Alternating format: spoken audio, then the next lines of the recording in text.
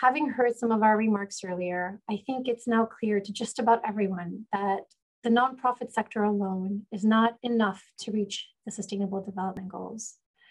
This is a massive undertaking and is going to require all hands on deck. Governments, NGOs, individuals, and most definitely the private sector. We are thrilled that so many companies, both in the United States and globally, are joining in this effort, including the one represented by our keynote speaker today. Based in the United States, Xylem Water Solutions is a global provider of water technology, serving the commercial, agricultural, residential, industrial, and public utility markets. The company operates in more than 150 countries worldwide and employs more than 17,000 people. Xylem has committed to donate 1% of its profits and employee time to water-related causes, including technology solutions to reducing pollution and reusing wastewater. Our keynote speaker today is Austin Alexander, Xylem's Vice President responsible for sustainability and social impact. In that role, Austin oversees the company's efforts to increase diversity, equity, and inclusion in the workplace, and Xylem's corporate social value program, Watermark. Since she joined Xylem in 2013, Austin has worked in customer service, sales engineering, and investor relations. Throughout her tenure, she has been involved in volunteering and leading events through Watermark, Xylem's corporate citizenship program that provides water resources in communities around the world and education about water issues. Before joining Xylem, Austin held what sounds like one of the most fun jobs outdoors in the United States. She was a range technician for the US Forest Service, working out of Big Timber, Montana.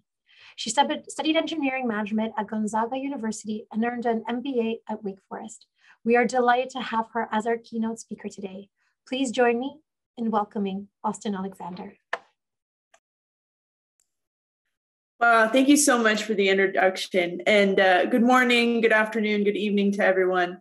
That was incredibly powerful and a different way to introduce a conference. So I really appreciate ASME's creativity. That really grounded me ahead of this morning.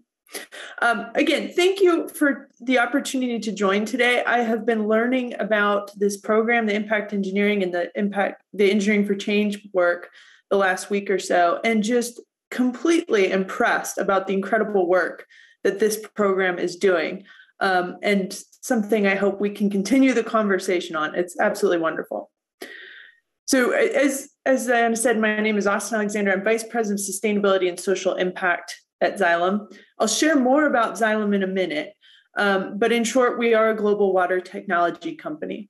I'm currently working remote from Montana, which where I was born and raised and had the pleasure of moving back to in 2020. So today I want to talk briefly about what I think engineers and the role engineers play, and how corporations and companies in partnership with nonprofits can really work to achieve the SDGs. I'm also, as mentioned, an engineering management degree, but a civil engineer underneath that. So please don't hold that against me. So I'm going to pull up a few slides to help with the first few minutes of this session. There we go. And if you can move to the next slide, please. I'm not very great at talking about myself, so I decided to do it with some pictures. I come from an entire family of engineers. My mom, my dad, my two brothers are all various engineers. So it may be easy to think that I stumbled or perhaps was directed into becoming an engineer. And yes, there was some pressure to move that direction. But the real reason I leaned into engineering was in high school. And I'd always been STEM inclined. And particularly, I really liked math, and I was pretty good at it. But I also found I had a deep love for toilets. And it was early in high school that I realized the immense impact that safe sanitation has on elevating individuals and communities out of poverty with profound health impacts. And so as I moved into my education journey, I was considering how I could take this newfound passion and interest around waste, and something many people do not want to build a career around. And it was something my mother, who's also an engineer, she's pictured below in the blue hard hat with me, continued to buzz into my ear that engineers save the world. So fast forward a few years later, I'm walking across the graduation stage with my newly minted engineering degree, EIT certification, and I took a job at Xylem.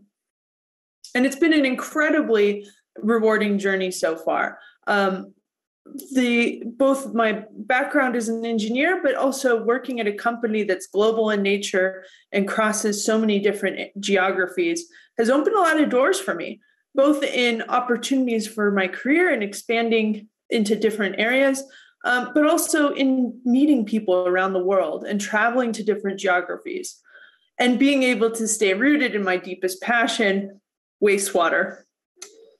So if you can move to the next slide, let me touch quickly on who is Xylem. We are a global publicly traded company, roughly 16,000 employees. We operate in 150 countries, and our mission is to solve water. But why water? And I'll sum it up across 3 challenges that we think about: scarcity, resiliency, and affordability.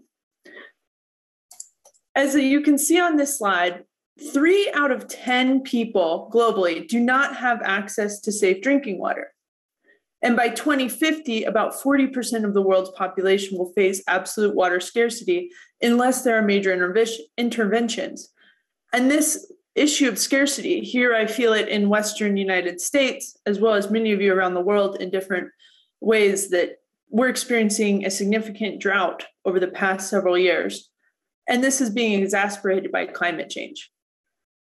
Additionally exacerbated by climate change is the resiliency of our existing infrastructure. By 2050, over 200 million people could be displaced by desertification, sea level rise, and extreme weather events. And all of this has a price to pay. Roughly $40 billion of clean water is lost annually. We call that non-revenue water. Water where infrastructure is broken, pipes leak, and we're losing the most valuable resource we have, and the resource we spent so much energy to obtain and treat is lost along the way. And if you're here in the US, like myself, infrastructure has been a hot topic, and the cost to make the improvements we need across our water infrastructure in particular is immense. There's also a couple other stats not on this slide I'd like you to consider.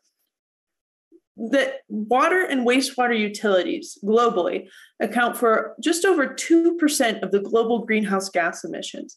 So that's about the same as the shipping industry.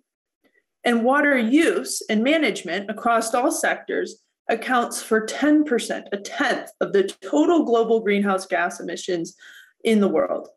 So not only do we face the challenge to continue to provide improved and expanded access to sanitation and clean water, by doing so, we need to do so in a way that has a reduced carbon footprint so we can not exacerbate those challenges I laid out ahead just now.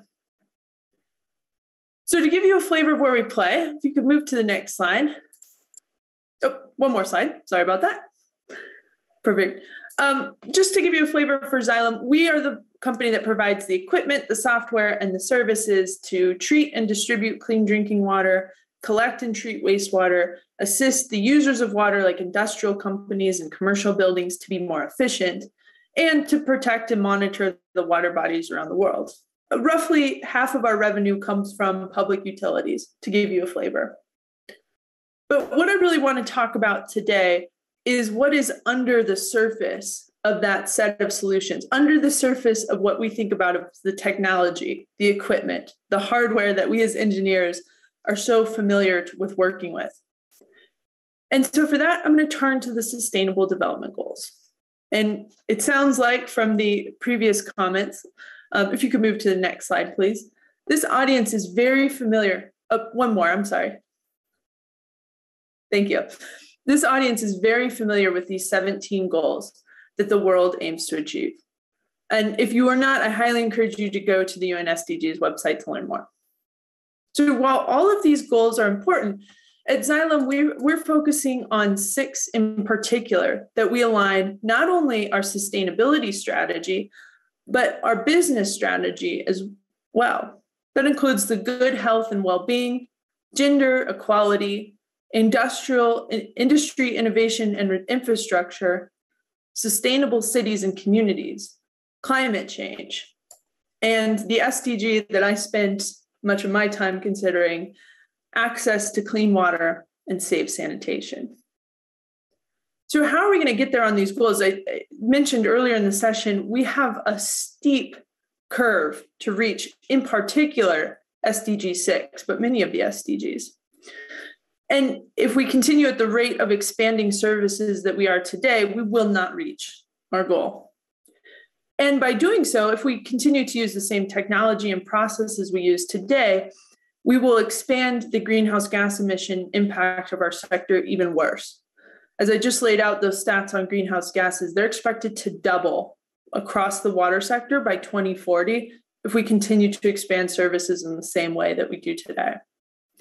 And to do so, using the existing technology and processes we use, it's going to cost a whole lot of money, typically impacting and raising the rates to those that cannot afford services today.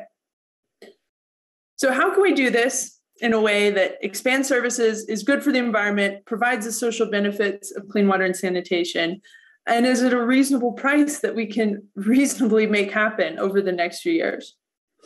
And this is where my call to the engineering community comes in. And I have 3 areas where I think we can solve these challenges as engineers. The first is innovation. The second is accountability. And the third is a depth of consideration across equality and social considerations. So first, innovation, something this group is probably very familiar with. In my role, I have the great pleasure of meeting with hundreds of startups, nonprofits, individual designers coming up with the next greatest invention or innovation to solve water. And these are really important. It is the only way we'll be able to advance to get to solving the SDG 6 and the other SDGs. But I'm also the most comfortable with that because of the rate of innovation that we see. We have much of the technology in our hands today, and if we don't, it's in line to be achieved quite quickly. So I'm less worried about innovation because I know that will be an important aspect to solving the SDGs, but that's well underway. And a great example of that is how quickly we're able to produce vaccines and respond to a global pandemic using technology that's been developed the past 10 to 20 years. And I think the same thing will be rapid innovation across the water and sanitation sectors over the next few years. The second area is perhaps a little less clear. And it's what my boss, who's our chief sustainability officer, told me when she hired me into the sustainability role, that she wanted an engineer running sustainability. Because the most important thing that we can have as a global company based on sustainability as part of our strategy is that we are accountable and credible in our sustainability claims. You're probably familiar with the term greenwashing. It happens a lot. Some claims of really fabulous sustainability goals or impact or technology that will save the world. And while I don't want to dismiss the excitement around sustainability, we should be, as engineers, holding ourselves extremely accountable, that the claims we are making about the innovations we are putting out there are accountable and impacted. The impact is assessed in a really engineering and thoughtful way. So no longer can you be the engineer that is purely chugging out technology, which many of you I know are not, but you must also be credible in the way that we're accounting for the impact and holding our organizations accountable as well. And finally, the third is we need engineers that can think about the breadth of challenges across our collective society in all dimensions, not only the technological advances, but also the environmental and social impacts that we need to balance. And we need to incorporate all 3 of those into our design and application of technology. So, for example, on climate change, like I mentioned, if you go to visit a wastewater treatment plant in the US, Europe, even the new plants that are being built at a rapid rate in areas like China and India, roughly, they look the same. And they probably look the same as they did in the 1990s and the 1980s. And that's because it works. But we have to think about the environmental impacts and the associated greenhouse gases with each new implication of that treatment plant. And we also have to think about the communities in which we're putting in new technology. We can't only use the technology we've always used. We must also innovate in a way that is thoughtful of the entire community. And we also need to bring the community into the design process. I will wrap here in just a minute, but a book that I recently read over the last year, which I really like, is called Waste by Catherine Pullman Flowers. And it's a book regarding the issues of septic tank access, sanitation access here in the US in what we call the Black Belt or Southern US. And we as engineers can have a tendency to design a system without thinking about the full impact and cost to the community we're serving. And in order for us to truly achieve the sustainable development, we must consider the implications of the end user and bring them into the design process as we are designing new innovations and designing the applications. Thinking about the full circularity of the system we're applying, the environmental impact, the social impact, the technological advances, and associating communicating credible and accountable data to hold ourselves accountable as we apply those new advances. But who is better prepared to do this and balance this and think about the different inputs than you, engineers? So my call to you is, you're already here, you already care about this, you're thinking about this, continue, educate the next generation of engineers and inspire those being educated today to take the same thoughtful approach to the technological advances we need. So again, thank you for the opportunity to join. I'd love to hear from you. Find me on LinkedIn or Twitter or elsewhere. Shoot me an email. I'd love to hear from you. And thank you, ASME and the program, for the opportunity to join you. Thank you so much, Austin. Those reflections are really powerful, and we are so grateful that you have this commitment to redefining social and environmental value creation and focusing on circularity, as you noted. I couldn't agree more. Engineers need to be holding themselves and their employers accountable and make those claims credible by applying engineering tools and mindsets. We are so honored, Austin, to have you as one of our pragmatic optimists in our corner.